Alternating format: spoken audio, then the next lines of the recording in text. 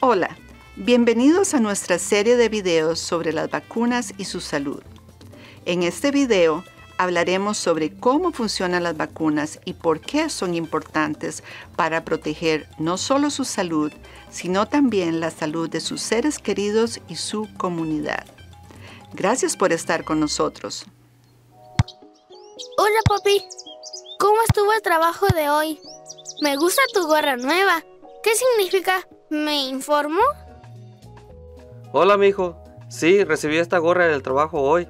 Educadores de la Universidad Estatal de Carolina del Norte vinieron a la finca para darnos una clase sobre cómo mantenernos sanos. Aprendimos cómo podemos evitar enfermarnos por causa de los pesticidas, el calor y otros peligros del trabajo. Estoy tan contenta de escuchar eso.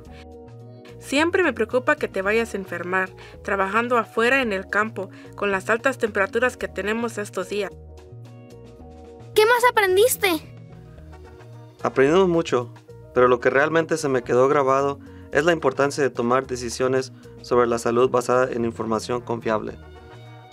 Nosotros nos mantenemos informados, pendientes de las noticias y buscando en internet. Pero el problema es que a veces dicen cosas diferentes.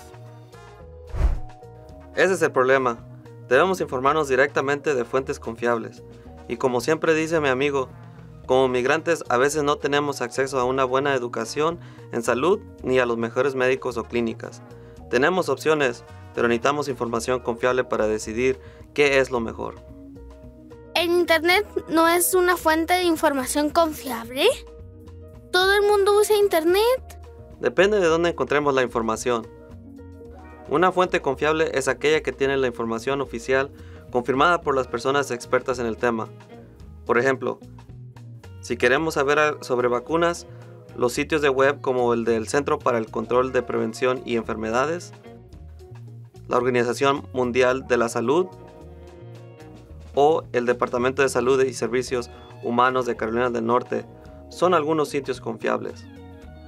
Pero también podemos comunicarnos con clínicas locales para latinos y trabajadores agrícolas, el Departamento de Salud o preguntándole a un médico. Todas estas son consideradas fuentes confiables. ¿Recuerdan cuando las vacunas contra el COVID-19 estuvieron disponibles por primera vez? Había muchas fuentes de información, pero no todas eran confiables. Lo mismo sucede con otras vacunas. Exactamente. El otro día cuando busqué información sobre la vacuna contra la gripe, obtuve tanta información que al terminar estaba confundido. Después de hoy sé lo que tengo que hacer. Voy a llamarle a María. Ella trabaja en la clínica para trabajadores agrícolas y estoy seguro que ahí puedo obtener información confiable sobre la vacuna contra la gripe. ¿Qué tiene que ver todo esto con las palabras "me informo" que están escritas en tu gorra? Me informo, me ayuda a recordar que debo usar fuentes confiables para informarme y tomar buenas decisiones que protejan mi salud. Al proteger mi salud, también protejo a mi familia y a mi comunidad. ¿Saben qué? A partir de ahora, hagamos de mi forma una práctica familiar. ¡Sí! ¡Qué buena idea, mi amor!